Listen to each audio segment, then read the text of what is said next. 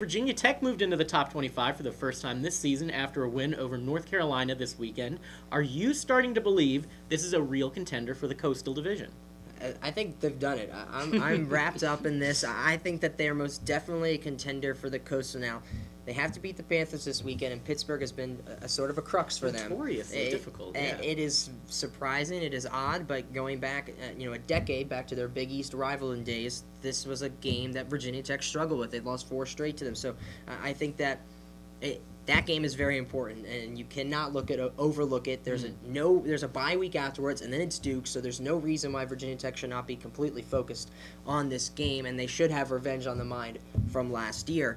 UVA sacked the quarterback Savage 7 times. If I'm Virginia Tech with the defensive line that they should have no problem getting to Savage, although if he can get it out, there's talent for this Pittsburgh team, but they have to be able to beat this offensive line that just isn't very good for Pittsburgh.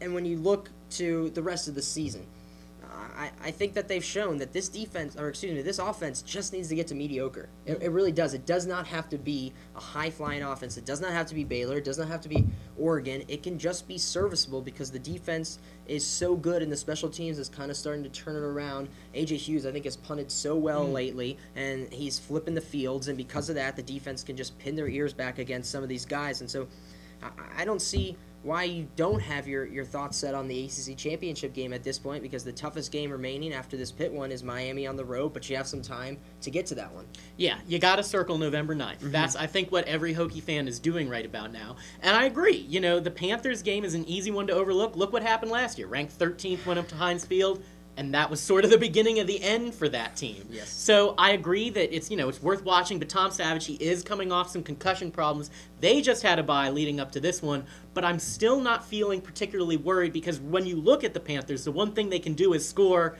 and they're going to have an awful hard time doing that against what might be the best defense in the country.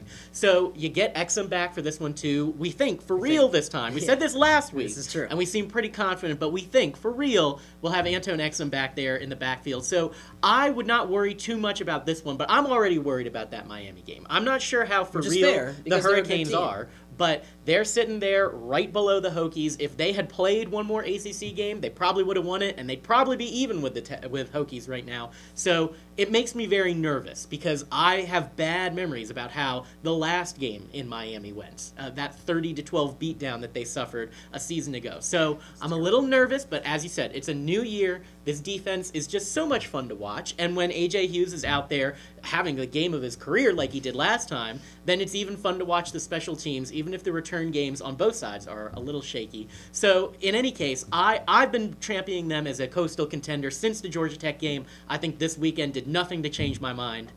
Go Hokies. Yeah, I just think that you really have to worry about. I'm worried about Pitt. I'm just worried because it's Pitt, and I just remember every year. Well, and not just that. They lost to Pitt. Not just that, but UNC gave them some trouble when most people thought the secondary would shut them down once again. Now you're coming out there against Devin Street, one of the better receivers in the country.